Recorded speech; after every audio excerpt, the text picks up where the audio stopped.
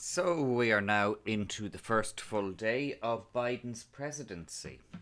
Let's be clear about the fact that the congressional vote of the 6th of January legitimizes everything that came before it.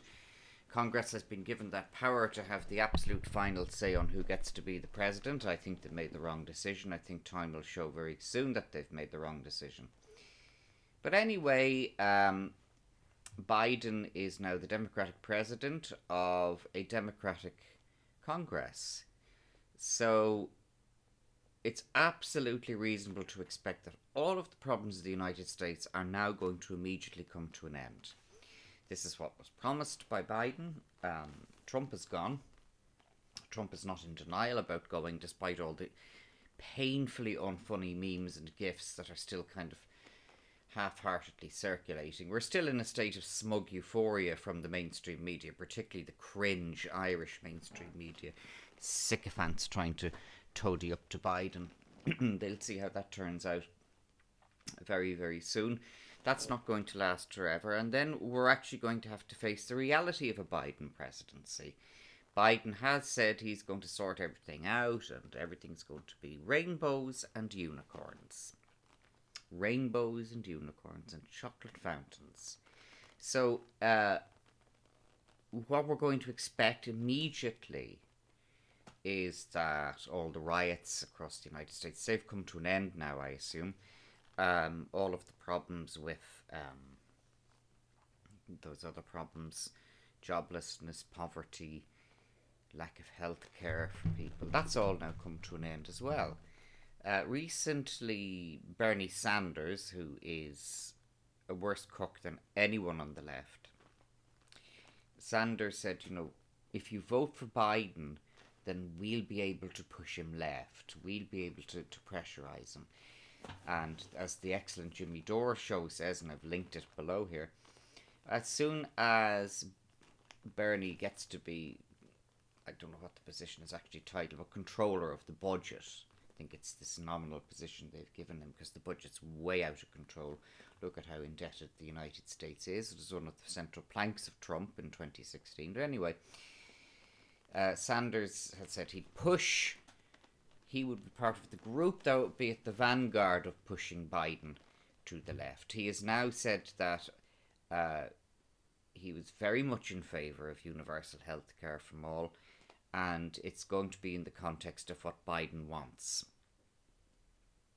The Jimmy Dore show is the only, in my opinion, significant outlet that has picked up on the real meaning of that. In other words, Bernie is saying, once again, I've broken my promise.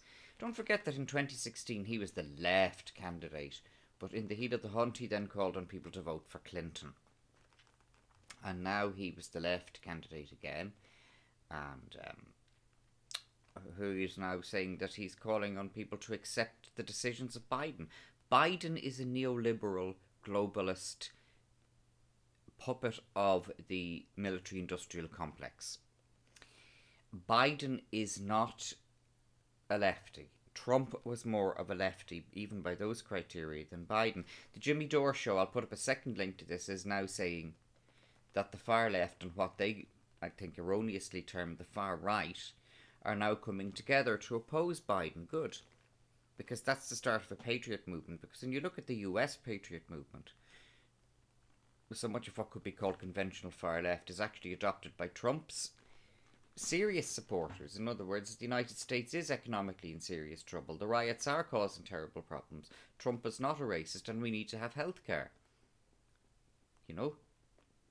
If Trump, in his very, very dignified valedictory speech, is correct, he's already been instrumental in reducing the cost of medication, because medication in the United States is a scandal. The price of medicine is a scandal in the United States, even compared just up the road to Canada. So many American citizens who live near the border with Canada were going up there to get their medication.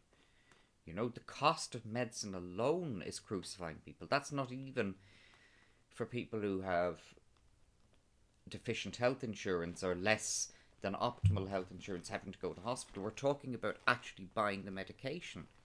Trump, according to himself, has reduced the cost of it for people. So it's going to be rainbows and unicorns under Biden. Absolute rainbows and unicorns. I've I've said this before. I had a video last week, Orange Man Bad. You know, that's addressing the fact that now Trump has actually gone, or Orange Man Gone was my video. Sorry, I was still stuck in the mindset there. It's Orange Man Gone. Trump is gone. Sorry, folks, he's gone. Everybody's still talking about him because he's such a strong presence and such an alpha.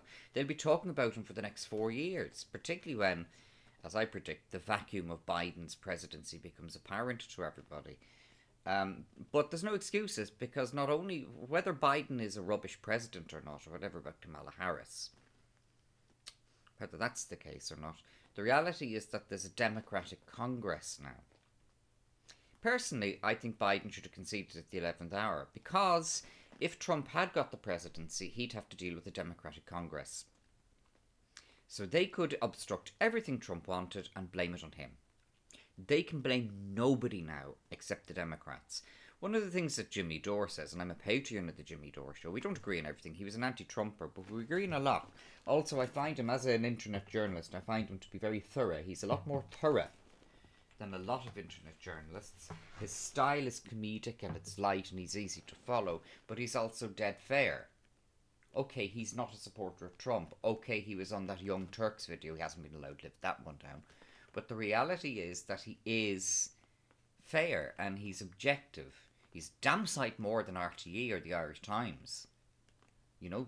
And then he wonders in many of his videos, you know, he says, why are so many people getting their news off the internet? There you go.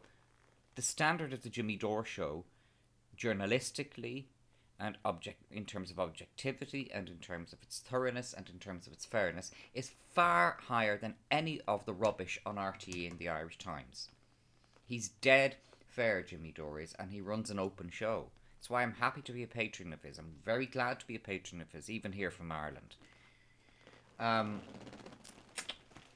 So, rainbows and unicorns are now imminent from Team Biden. I'd give it, no, to be more realistic, the rainbows and unicorns, it's now Thursday.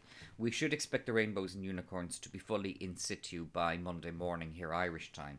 American time, on the East Coast is 6 hours later than us, and the West Coast, I think it's about 12 hours later than we are. Yeah, it would be about 12 hours later on the kind of LA or that. But it's okay. We're leaving in place and considering the 12-hour time lapse between, say, California and Ireland. We will expect rainbows and unicorns to be absolutely unassailably in place by midnight of Monday coming. Today being Thursday the 21st, Friday 22nd, Saturday 23rd, Sunday 24th, Monday 25th. So on the midnight transition in Ireland between Monday the 25th and Tuesday the 26th of January 2021, Irish time, which is the same as British time, rainbows and unicorns will be fully in place and everything will be perfect in the United States. The alternative is that, first of all, it's probable that Biden actually didn't really get the votes necessary to win the election, and there may have been a little bit of hooky. The fact that Trump could not prove that in state or federal court does not mean it didn't happen. It meant that it was non-justiciable, which is a different thing. That's the other alternative. The second alternative is that a lot of gullible people out there bought the Orange Man Bad thing so long and so slavishly from their mainstream media, such as RTE and the Irish Times here in Ireland, that they were blinded to the actual benefits of Trump's presidency. You know, the fact that he didn't commit any US troops, one US troop to any new conflict during the 4 years he was in, the fact that he actually very seriously deflated US military engagement in such places as the Middle East, which were vandalized by Obama. Obama won a Nobel Peace Prize, by the way, and there's a plaque to him somewhere in Ireland. So none of that for Trump, but hey. Moral. Don't buy into utopias. Whether it's a left-wing utopia or a right-wing utopia, whether it's Europe, North America, wherever it may be. Biden isn't competent now, sure. You know, RTE clipped all the bits of footage of him actually having cognitive breakdowns and that kind of thing, forgetting his name of his wife. But we let that go. Biden has, and his followers have now been peddling this line that he's just going to make everything perfect. Rainbows and unicorns, it is. So, I've had a video, Orange Man gone, and the Orange Man is gone. Republican Congress gone. The Republican Congress is gone. So it's plain sailing now, or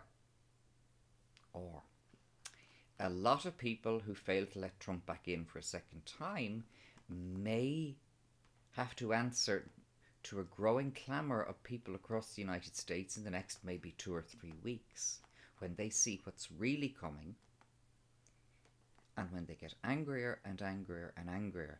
Because Black Lives Matter was just a stage thing. I wouldn't worry about Black Lives Matter, but what could be coming could be a lot more serious. Rainbows and unicorns.